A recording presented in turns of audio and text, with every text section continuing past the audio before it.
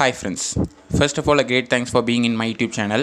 இன்றைக்கி இந்த வீடியோ வந்து எதுக்காக அப்படின்னு சொல்லி பார்த்தீங்க அப்படின்னா வந்து இண்டக்ஷன் மோட்டர்லேயே வந்து ஒரு different type of rotor construction உள்ள ஒரு கான்செப்ட் பற்றி தான் பார்க்க போகிறோம். ஸோ இந்த வீடியோ வந்து மெயினாக வந்து நான் இதில் என்ன கான்செப்ட் இருக்குது அப்படிங்கிறத சொல்கிறதுக்கு முன்னாடி சில பழைய விஷயங்களை நான் வந்து ஞாபகப்படுத்த விரும்புகிறேன். ஸோ நம்ம வீடியோஸில் பார்த்தீங்க அப்படின்னா வந்து நிறைய விஷயங்கள் நான் வந்து ஸ்லிப்ரிங் இண்டக்ஷன் மோட்டாராக இருக்கட்டும் அல்லது வந்து ஸ்குரில் கேஜ் இண்டக்ஷன் மோட்டராக இருக்கட்டும், இண்டக்ஷன் மோட்டரை பற்றி சிங்கிள் ஃபேஸாக இருக்கட்டும் 3 ஃபேஸாக இருக்கட்டும் நிறைய வீடியோஸ் வந்து இது வரைக்கும் நான் வந்து அப்லோட் பண்ணியிருக்கேன். ஸோ அந்த வீடியோஸோட கொஞ்சம் வந்து ரிமெம்பர் பண்ணி பார்த்தீங்க அப்படின்னு சொன்னால் என்னெல்லாம் இருக்கும் அப்படின்னு கேட்டிங்க அப்படின்னா, ஒரு squirrel cage induction motor, slip ring induction motor இந்த ரெண்டுமே என்னென்னு பார்த்தீங்கன்னா 3 ஃபேஸ் இண்டக்ஷன் மோட்டர். கரெக்டாக? ஸோ 3 ஃபேஸ் இண்டக்ஷன் மோட்டரோட 2 டைப் தான் என்னென்னு பார்த்தீங்கன்னா இந்த மோட்டர் அப்படின்னு சொல்லுவாங்க. ஸோ இந்த மோட்டரை வந்து ஆக்சுவலாக வந்து இந்த ரெண்டுக்கும் உள்ள மெயின் டிஃப்ரென்ஸ் என்னென்னு பார்த்தீங்கன்னா ஸ்டார்டிங் டார்க் தான். ஸோ ஸ்டார்டிங் டார்க் வந்து ஸ்லிப்ரிங் இண்டக்ஷன் மோட்டரில் வந்து அதிகமாக இருக்கும், வேறஸ் வந்து பார்த்தீங்கன்னா ஸ்குரில் இண்டக்ஷன் மோட்டரில் வந்து கம்மியாக இருக்கும். ஓகேவா? ஸோ ஸ்குரில் கேஜ் இண்டக்ஷன் மோட்டரில் ஏன் வந்து ஸ்டார்டிங் டார்க் கம்மியாக இருக்குது அப்படின்னு கேட்டிங்கன்னா, இந்த எக்ஸ்டர்னல் ரெசிஸ்டன்ஸ் ஆர் ஷார்ட்டட், அதாவது வந்து ரோட்டாரோட எண்டு வந்து என்ன பண்ணியிருப்பாங்கன்னு பார்த்தீங்கன்னா ஷார்ட் பண்ணியிருப்பாங்க. அதில் வந்து சில அமௌண்ட் ஆஃப் ரெசிஸ்டன்ஸ் மட்டும் தான் இருக்கும். வேறு ஸ்லிப்ரிங் இண்டக்ஷன் மோட்டரை பற்றி பார்த்தீங்க அப்படின்னா you can add the external resistances. கரெக்டாக? ஸோ ஒரு மோட்டரை வந்து ரன் பண்ணிட்டு இருக்கும்போது நம்ம வந்து ஒரு எக்ஸ்டர்னல் ரெசிஸ்டன்ஸ் ஆட் பண்ணி ஸ்டார்டிங் டார்க் வந்து ஹையாக ப்ரொடியூஸ் பண்ணலாங்கிறதான் வந்து ஸ்லிப்ரிங் இண்டக்ஷன் மோட்டரை பொறுத்த மட்டும் உள்ள அட்வான்டேஜ். ஸோ இந்த ஸ்லிப்ரிங் இண்டக்ஷன் மோட்டரில் நீங்கள் என்ன பண்ணுவீங்க அப்படின்னு பார்த்தீங்கன்னா ரோட்டாரில் தான் எக்ஸ்டர்னலாக வந்து ரெசிஸ்டன்ஸ் வந்து ஆட் பண்ணுவீங்க ஸ்டார்டிங் கண்டிஷனில்.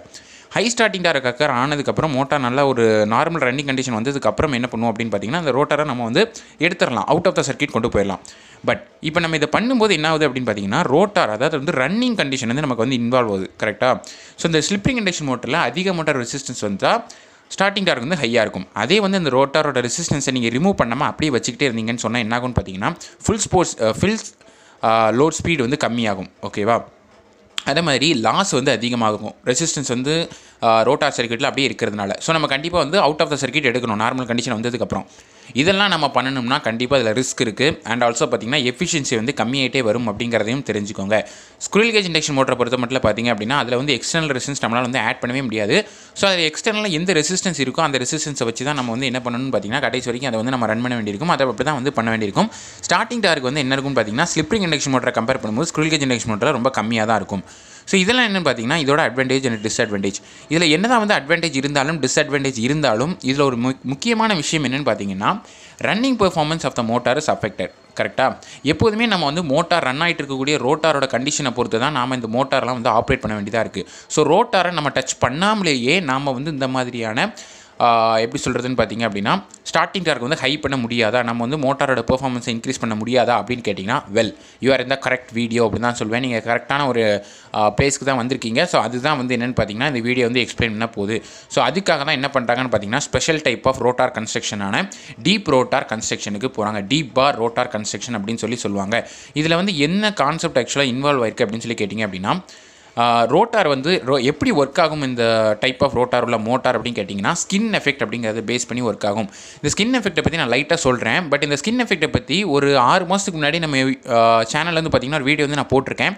அந்த வீடியோவோட லிங்க்கை நான் டிஸ்கிரிப்ஷனில் கொடுத்துருக்கேன். ஸோ அதில் போய் பாருங்கள். அதில் போனால் ஸ்கின் எஃபெக்ட் என்னங்கிறத தெரிஞ்சுட்டு அதுக்கப்புறம் இந்த வீடியோ திரும்பி கண்டினியூவாக பாருங்கிறத நான் சொல்லிக்கிறேன். ஸோ ஸ்கின் எஃபெக்ட்னா பொதுவாக என்ன அப்படின்னு பார்த்தீங்கன்னா நான் யூனிஃபார்ம் டிஸ்ட்ரிபியூஷன் ஆஃப் கரண்ட். ஓகேவா? ஸோ கரண்ட்டோட டிஸ்ட்ரிபியூஷன் வந்து யூனிஃபார்மாக இருக்காது மொத்த ஒரு கண்டக்டரை பொறுத்த மட்டும். அதாவது வந்து இன்னர் கண்டக்டரில் வேறு மாதிரி இருக்கும், அவுட்டர் கண்டக்டரில் வேறு மாதிரி இருக்கும். ஒரு எப்படி சொல்கிறது, ஒரு கோஆக்சியல் கேபிள்னால் எப்படி இருக்குன்னு நமக்கு தெரியும். அவுட்டரில் ஒரு கண்டக்டர் இருக்கும், அதுக்குள்ளே ஒரு கண்டக்டர் இருக்கும். ஸோ டைப் ஆஃப் கண்டக்டர் என்னென்னு பார்த்தீங்கன்னா ஸ்டாண்டர்ட் கண்டக்டர். கரெக்டாக? ஸோ ஸ்டாண்டர்ட் கண்டக்டர்னால் நமக்கு தெரியும். ஸோ பண்டில் ஆஃப் கண்டக்டர்ஸ், ஒரு கண்டக்டருக்குள்ளேயே வந்து இத்தனை கண்டக்டர்ஸ் வச்சுருப்பாங்க. So tendency of the alternating current to concentrate near the surface of the conductor is known as the skin effect அப்படின்னு சொல்லுவாங்க. ஒரு கண்டக்டரில் இந்த மாதிரி வந்து நான் கரண்ட்டை பாஸ் பண்ணேன்னா மொத்தமாக சேர்ந்து தான் கரண்ட் ஃப்ளோ ஆகும். அதாவது வந்து ரொம்ப டென்சிட்டி அதிகமாக தான் ஃப்ளோ ஆக ஆரம்பிக்கும். ஸோ ஆக்சுவலாக வந்து கரண்ட் டென்சிட்டி அங்கே அதிகமாக இருக்கும். பட் கொஞ்ச நேரம் கழிச்சு என்ன ஆகும் அப்படின்னு பார்த்தீங்கன்னா இந்த கரண்ட் வந்து சென்டர் கண்டக்டரில் போகும்போது இந்த கண்டக்டர் சுற்றி உள்ள கண்டக்டரில் ஃப்ளக்ஸ் வந்து லிங்க் ஆக ஆரம்பிக்கும். ஃப்ளக்ஸ் அதிகமாக லிங்க் ஆக என்ன ஆகும் அப்படின்னு பார்த்தீங்கன்னா இண்டக்டன்ஸ் வந்து அதிகமாகிடும். அதாவது வந்து லீக்கேஜ் இண்டக்டன்ஸ் வந்து அதிகமாகும். ஏன் அப்படின்னா லீக்கேஜ் இண்டக்டன்ஸும் ஃப்ளக்ஸும் வந்து டைரக்ட்லி ப்ரொபோஷனல். L = 5/I அப்படிங்கிறது வந்து தெரிஞ்சுக்கோங்க. ஸோ ஃபை அதிகமானா இது அதிகமாகும். இண்டக்டன்ஸ் அதிகமானா ஆட்டோமேட்டிக்காக கரண்ட் வந்து கம்மியாயிடும். ஏன் அப்படின்னா கேட்டிங்கன்னா கரண்ட் வந்து inversely proportional to inductance. So உள்ளே வந்து ஃப்ளக்ஸ் வந்து அதிகமாக லிங்க் ஆக என்ன ஆகும் அப்படின்னு பார்த்தீங்கன்னா இண்டக்டன்ஸ் வந்து அதிகமாகும். ஸோ கரண்ட் வந்து கம்மியாகும். அதே நேரத்தில் வெளியில் பார்த்தீங்க அப்படின்னா ஃப்ளக்ஸ் வந்து அவ்வளோ வந்து லிங்க் ஆகாது. ஸோ கரண்ட் வந்து ஈஸியாக ஃப்ளோ ஆக முடியும். ஏன் அப்படின்னா வந்து நமக்கு தெரியும், ஏன்னா வந்து இண்டக்டன்ஸ்னால என்ன அப்போஸ் rate of change of current. Rate of change of கரண்ட்னா alternating current. டிசியை பொறுத்த வரைக்கும் ஸ்கின் எஃபெக்ட் கிடையாது. ஏன்னா ஸ்கின் எஃபெக்ட் வந்து ஃப்ரீக்வன்சி டிபெண்ட் பண்ணி தான் இருக்கும். ஓகேவா? ஸோ இதெல்லாம் வந்து அந்த வீடியோவில் நான் சொல்ல மாதிரி நான் டிஸ்கிரிப்ஷனில் அந்த லிங்க் இருக்குது, அதில் போய் பாருங்கள். அது உங்களுக்கு தெளிவாக புரிஞ்சதுக்கப்புறம் நீங்கள் வந்து பாருங்கள். ஸோ வாங்க அடுத்தது இதோட கன்ஸ்ட்ரக்ஷன் என்ன, இந்த ரோட்டாரோட ஒர்க்கிங் எப்படி இருக்குங்கிறத சொல்கிறேன். வெல், இப்போ நம்ம வந்து என்ன பார்க்க போகிறோம் அப்படின்னு பார்த்தீங்கன்னா அந்த ரோட்டாரோட கன்ஸ்ட்ரக்ஷன் நமக்கு முதல்ல தெரிஞ்சுட்டு இந்த ரோட்டார் ஆக்சுவலாக வந்து இந்த டைப் ஆஃப் மோட்டார் எல்லாமே வந்து பார்த்தீங்கன்னா ஸ்கின் எஃபெக்ட்டை பேஸ் பண்ணி தான் ஒர்க் ஆக போகுது அப்படிங்கிறது வந்து தெரிஞ்சுட்டு. ஸோ இந்த ரோட்டார் எப்படி இருக்கும் அப்படின்னு பார்த்தீங்கன்னா இந்த மாதிரி டீப் கன்ஸ்ட்ரக்ஷனாக இருக்கும். ரொம்ப வந்து டீப்பாக இருக்கும் இந்த மோட்டாரோட பார்ட் அப்படின்றது. ஸோ கண்டக்டர்ஸ் மாதிரியே ஸ்ட்ராண்டாக தான் இருக்கும், ஸ்ட்ராண்ட்ஸாக இருக்கும், அல்லது வந்து எப்படி சொல்லலாம், அதை வந்து பார்ட் பை பார்ட்டாக இருக்கும். 3 எலமெண்ட் இங்கே வந்து இருக்குது ரோட்டாரில், ஏபிசி அப்படின்னு சொல்லி. ஸோ இந்த சப்ளை கொடுத்தோன்னே என்ன ஆகும் அப்படின்னு பார்த்தீங்கன்னா இந்த ரோட்டாரில் லிங்க் ஆகக்கூடிய ஃப்ளக்ஸோட கான்சன்ட்ரேஷன் வந்து ஒரு இடத்துல கம்மியாகவும் இன்னொரு இடத்துல அதிகமாகவும் இருக்கும். Which implies that the distribution of flux is நான் யூனிஃபார்ம் அப்படிங்கிறது வந்து தெரிஞ்சுக்கோங்க. ஸோ எப்படி வந்து நான் யூனிஃபார்ம் அப்படின்னு சொல்லி பார்த்தீங்க அப்படின்னா நான் சைடில் எல்லாமே நான் கரெக்டாக எழுதியிருக்கேன். ஸோ அதை பார்த்து ஒரு பென் அண்ட் பேப்பர் சைடில் நோட்ஸில் எழுதி வச்சுக்கோங்க. கண்டிப்பாக யூஸ்ஃபுல்லாக இருக்கும். இது கிளியராக தெரியாமல் இந்த கான்செப்ட் வந்து அண்டர்ஸ்டாண்ட் ஆகாதுங்கிறதையும் தெரிஞ்சுக்கோங்க. ஸோ லீக்கேஜ் இண்டக்டன்ஸ் வந்து என்ன ஆகும் அப்படின்னு பார்த்தீங்கன்னா ஏல வந்து கம்மியாகும், சியில் வந்து மேக்ஸிமமும் இருக்கும் அப்படிங்கிறத வந்து தெரிஞ்சுக்கோங்க. ஸோ அதாவது வந்து ஏ வந்து மேலே இருக்குது, சி வந்து ரொம்ப கீழே இருக்குது, பி வந்து சென்டரில் இருக்குது. சென்டரில் வந்து ஓரளவுக்கு ஆவரேஜாக வந்து லிங்க் ஆகும். ஸோ லீக்கேஜ் இண்டக்டன்ஸ் வந்து என்ன ஆகுதுன்னு பார்த்தீங்கன்னா ஏல வந்து கம்மியாக இருக்குது அப்படின்னு சொல்லி சொல்கிறாங்க. ஏல வந்து லீக்கேஜ் இண்டக்ஷன் கம்மியாக இருக்குன்னு சொன்னால் என்ன அர்த்தம், ஃப்ளக்ஸ் லிங்கேஜ் வந்து கம்மியாக இருக்குன்னு அர்த்தங்கிறத தெரிஞ்சுக்கோங்க. ஸோ ஃப்ளக்ஸ் வந்து பொதுவாக வந்து இன்னர் கண்டக்டரில் தான் எப்போதுமே இந்த அதிகமாக லிங்க் ஆகும். அவுட்டர் கண்டக்டரில் அவ்வளோ தூரம் அதால் வந்து லிங்க் ஆக முடியாது.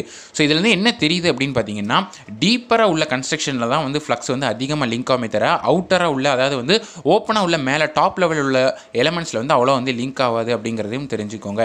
ஸோ இந்த சியில் வந்து என்ன ஆகுதுன்னு பார்த்தீங்கன்னா மேக்ஸிமம் அமௌண்ட் ஆஃப் ஃப்ளக்ஸ் வந்து லிங்க் ஆகுது. அதனால் maximum amount of leakage inductance அப்படிங்கிறது வந்து ப்ரொடியூஸ் ஆகுது. So which implies that leakage inductance is inversely proportional to current. Leakage inductance அதிகமாக இருக்கிற இடத்துல கரண்ட் வந்து கம்மியாக ஃப்ளோ ஆகும் அப்படிங்கிறதையும் நமக்கு தெரியும் இல்லையா? ஸோ நமக்கு வந்து ஒரு ஃபார்முலா அது. ஸோ லீக்கேஜ் இண்டக்டன்ஸ் எங்கே மேக்ஸிமமாக இருக்கோ அங்கே கரண்ட் வந்து கம்மியாக இருக்கும். எங்கே லீக்கேஜ் இண்டக்டன்ஸ் மினிமமாக இருக்கோ அங்கே வந்து கரண்ட் வந்து மேக்ஸிமமாக இருக்கும். So current flowing through the element A is maximum, வேறு current flowing through the element C is minimum அப்படிங்கிறதையும் தெரிஞ்சுக்கோங்க. ஸோ இதுதான் வந்து என்னென்னு பார்த்தீங்கன்னா இதில் அக்கர் ஆகக்கூடிய கண்டிஷன்.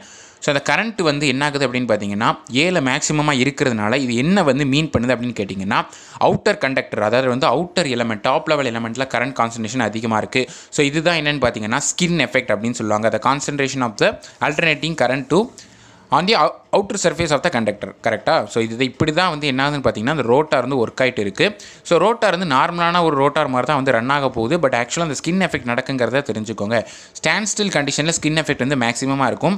ரோட்டார் ரெசிஸ்டன்ஸ் வந்து முதல்ல அதிகமாக இருக்கும். அதாவது வந்து ரோட்டார் வந்து சுத்தாமல் இருக்கும்போது ஸ்கின் எஃபெக்ட் அதிகமாக இருக்குது. ஸ்கின் எஃபெக்ட் அதிகமாக இருக்குன்னு அர்த்தம் கரண்ட் வந்து வெளியில் அவ்வளோ அவுட்டரில் வந்து அதிகமாக கான்சன்ட்ரேட் ஆகுதுன்னு அர்த்தம். அப்போ இன்னரில் வந்து கரண்ட் கம்மியாக இருந்துச்சுன்னா என்ன அர்த்தம், இன்னரில் ரெசிஸ்டன்ஸ் வந்து அதிகமாக இருக்குங்கிறத தெரிஞ்சுக்கோங்க. ஸோ ஸ்டார்டிங்கில் இன்னரில் அதிகமாக இருக்கும். ஸோ ரெசிஸ்டன்ஸ் அதிகமாக இருந்தால் ஆட்டோமேட்டிக்காக டார்க் வந்து அதிகமாக கிடைக்கும். ஸ்டார்டிங் டார்க் நமக்கு வந்து அதிகமாக இருக்கும். ஸ்டார்டிங் கண்டிஷனில் ரோட்டார் ஃப்ரீக்வன்சி வந்து ஸ்டேட்டார் ஃப்ரீக்வன்சிக்கு ஈக்குவலாக இருக்கும். போக போக என்ன ஆகும்னு பார்த்தீங்கன்னா ரன் ஆகுதுக்கப்புறம் ஸ்லிப் இன்ட்டு ஸ்டேட்டார் ஃப்ரீக்வன்சிக்கு ஈக்குவலாக இருக்குங்கிறதையும் தெரிஞ்சுக்கோங்க. ஸோ ஸ்டார்டிங் கண்டிஷனில் ரெசிஸ்டன்ஸ் அதிகமாக இருக்கும், டார்க் அதிகமாக இருக்கும். Which implies that skin effect occurs on the rotor. இதுலேருந்து என்ன தெரியுதுன்னா அவுட்டர் கண்டக்டரில் அதிகமாக இருக்கும், இன்னர் கண்டக்டரில் கரண்ட் வேரியேஷன் வந்து கம்மியாக இருக்கும். ஸோ இப்படி தான் வந்து என்னென்னு பார்த்தீங்கன்னா அந்த ரோட்டார் வந்து ஒர்க் ஆகிட்டு இருக்குங்கிறத தெரிஞ்சுக்கோங்க. ஸோ இதனால் என்ன அட்வான்டேஜ் அப்படின்னு பார்த்தீங்கன்னா ரோட்டாரை எந்த ஒரு டிஸ்டர்பன்ஸுமே பண்ணாமல் நம்ம இன்புட்டில் கொடுக்கக்கூடிய சப்ளையோட ஃப்ரீக்வன்சியை வச்சே அந்த ஃப்ரீக்வன்சி யூஸ் பண்ணி ஸ்கின் எஃபெக்ட் யூஸ் பண்ணியே நம்ம ரோட்டாரோட ரெசிஸ்டன்ஸை வேரி பண்ணுறோங்கிறத தெரிஞ்சுக்கோங்க. ஸோ ஸ்டார்டிங் டார்க் ஹையாக இருந்தால் ரோட்டார் ரெசிஸ்டன்ஸ் ஹையாக இருக்கும். போக போக ஃப்ரீக்வன்சி வேரி ஆனதுக்கப்புறம் ரோட்டாரோட ரெசிஸ்டன்ஸ் ஆட்டோமேட்டிக்காக கம்மியாயிடும். ஸோ நம்ம கொடுக்கக்கூடிய சப்ளையை வச்சே நம்ம என்ன பண்ணுறோம் அப்படின்னு பார்த்தீங்க அப்படின்னா நாம் இந்த ரோட்டாரோட ரெசிஸ்டன்ஸை வேரி பண்ணுறோம். ஸோ அன்லெஸ் ஒரு ஸ்குரில் கேஜ் இண்டக்ஷன் மோட்டராக இருக்கட்டும், ஒரு ஸ்லிப் ரிங் இண்டக்ஷன் மோட்டராக இருக்கட்டும், நாம் வந்து ரோட்டாரோட ரெசிஸ்டன்ஸை நாம் வந்து ஏதோ ஒரு சேஞ்ச் பண்ணி தான் நாம் என்ன பண்ண முடியும்னு பார்த்தீங்கன்னா ஸ்டார்டிங் டார்க்காக ஹையாக வைக்க முடியும். வேற இந்த டைப் ஆஃப் இண்டக்ஷன் மோட்டார், இந்த டைப் ஆஃப் ரோட்டார் கன்ஸ்ட்ரக்ஷன் உள்ள மோட்டாரில் பார்த்தீங்கன்னா நம்ம எக்ஸ்டர்னலாகவே வந்து ரோட்டாரை டிஸ்டர்ப் பண்ணாமல் ஸ்டேட்டாரில் கொடுக்கக்கூடிய சப்ளையோட ஃப்ரீக்வன்சியை வச்சே நாம் வந்து ரெசிஸ்டன்ஸை வேரி பண்ணி இதை வந்து ஒர்க் ஆக முடியும் அப்படிங்கிறத வந்து தெரிஞ்சுக்கோங்க. ஸோ இதுதான் என்னென்னு பார்த்தீங்கன்னா இந்த வீடியோவில் வந்து நான் சொல்ல நினச்சேன். ஸோ இதில் வந்து என்னென்னு பார்த்தீங்கன்னா இன்னொரு டைப் ஆஃப் ரோட்டார் கன்ஸ்ட்ரக்ஷனும் இருக்குது. ஸோ இதை கன்சிடர் பண்ணும்போது அதுவும் கொஞ்சம் அட்வான்டேஜஸான ஒன்று தான். ஸோ அது என்னங்கிறத நான் சர்ப்ரைஸாக நாளைக்கு ஒரு வீடியோவில் சொல்கிறேன். ஸோ அது வரைக்கும் ஃப்ரெண்ட்ஸ் எல்லாருக்கும் ஷேர் பண்ணுங்கள். ஃபேஸ்புக், வாட்ஸ்அப், ஸ்னாப்சாட், ட்விட்டர், இன்ஸ்டாகிராம்னு எல்லாத்துலேயுமே ஷேர் பண்ணிகிட்டே இருங்க. இதில் ஏதாவது டவுட்ஸ் இருந்தால் கண்டிப்பாக கமெண்ட்ஸில் லீவ் பண்ணுங்கள். உங்கள் டவுட்ஸை நான் சால்வ் பண்ணி வச்சுட்டே இருந்துக்கிட்டே தான் இருக்கேன். ஸோ என்ன வீடியோஸ் வேணும் மேலும் அப்படிங்கிறதையும் கமெண்ட்டில் லீவ் பண்ணுங்கள். ஸோ நாளைக்கு இதே மாதிரி இன்னொரு வீடியோவில் உங்களை பார்க்குறேன். அதுவரை see you guys, take care, bye, cheers, stay home, stay safe and thank you for watching.